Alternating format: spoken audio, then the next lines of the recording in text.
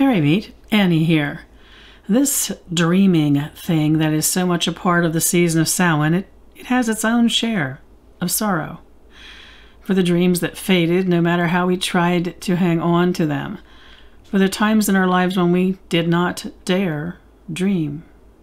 For the times in our lives when we failed to nurture our dreams and what could have been never was. Some time ago, I added a poem to my meditations for this day. For after consideration of dreaming in the season of Samhain, I often felt myself mourning either my inability to dream or my sadness regarding dreams that had vanished in the fog. The poem is entitled Crone, and it is once again by Patricia Monaghan, and again it's from her book, Seasons of the Witch. You can see how much I adore that book. And the poem is called Crone, and it goes. And hold a thought, if you will, in your mind of dreams that didn't happen and your sadness in relation to them. And then let's journey with the crone. In the center of every forest is a well of sweet water. By the time you reach it, you will be desperate with thirst. You will have been walking through the day and into the night, and the woods will have been growing darker around you, and you will have seen no water at all. And then, a clearing lit by silver light. You do not see her standing in the shadows. You cup your shaking hands and dip into the well, but a bony hand grasps yours. Shaken with surprise, you look up. She is veiled. From beneath the veil, she speaks. Her voice is full of the mystery of endings.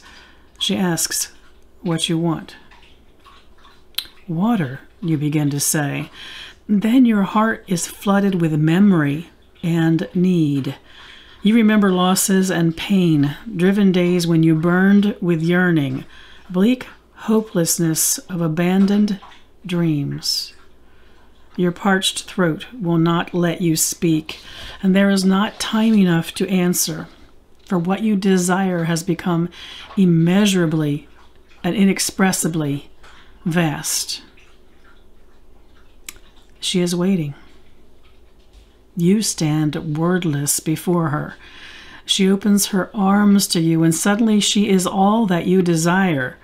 Arms to hold you, a breast to weep upon, a murmuring voice to sing in your ear, a softness that is more comfort than you have ever known. She is sweet water in the dark forest. She is abandoned dreams restored. She is all the world at once and all the time you need.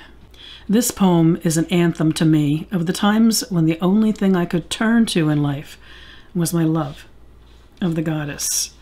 When there was no comfort around me or within me, there was always, and I truly mean always, her love.